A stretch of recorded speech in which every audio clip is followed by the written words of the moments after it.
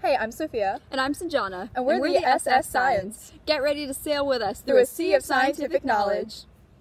Hi everyone! Today we're going to learn about heat transfer and freezing point depression by making ice cream. This is a fairly easy experiment, but as always, make sure you have parental supervision while you're doing it.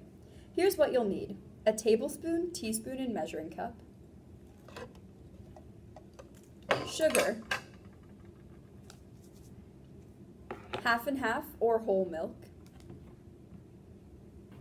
vanilla extract, salt, one small sealable bag, for example a sandwich-sized Ziploc, a 1 gallon size sealable bag,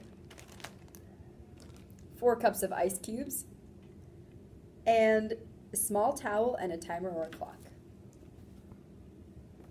And if you want, bring some things to add to your ice cream at the end, like chocolate chips. The first step is to put 1 tablespoon of sugar, 1/2 cup of half and half, and 1/4 teaspoon of vanilla extract into the smaller Ziploc bag.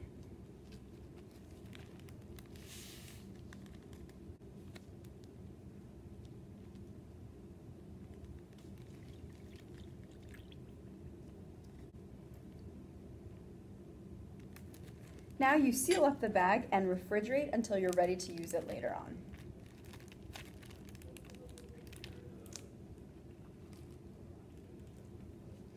The next thing to do is add 4 cups of ice cubes and 1/2 cup of salt to the gallon-sized Ziploc bag.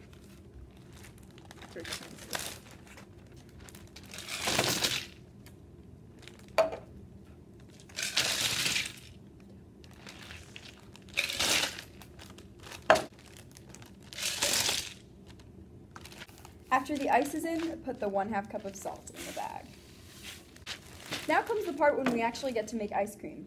You're going to add the smaller Ziploc bag, the one with the milk in it, into the ice and seal that up.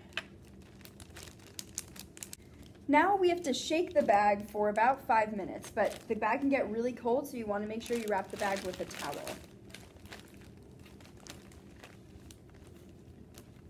Make some observations. How did the ice feel when you added the salt? Did it feel colder or did it feel hotter? It should have felt colder.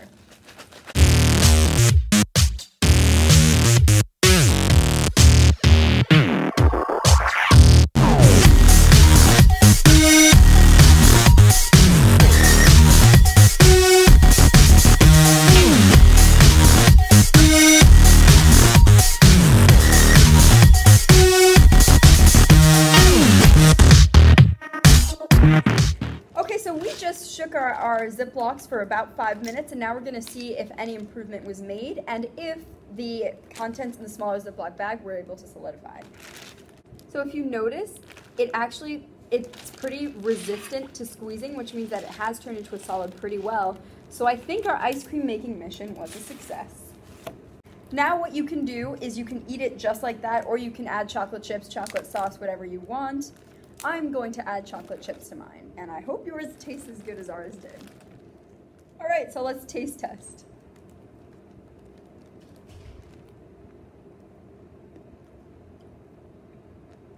That's actually pretty legit. I'd make that again. So that was really, really cool. But what exactly is a freezing point? That's a great question. So a freezing point is the temperature at which a liquid turns to a solid. So for example, something you probably know is that water turns to ice at 32 degrees Fahrenheit. Now, the important thing to think about when we're thinking about the science behind this experiment is freezing point depression. Freezing point depression occurs when you add a certain solute to a solvent. So for our experiment, we added salt to ice. Now the salt, when we added it to the ice, decreased the freezing point from 32 degrees Fahrenheit to about, for our purposes, let's say 20 degrees Fahrenheit.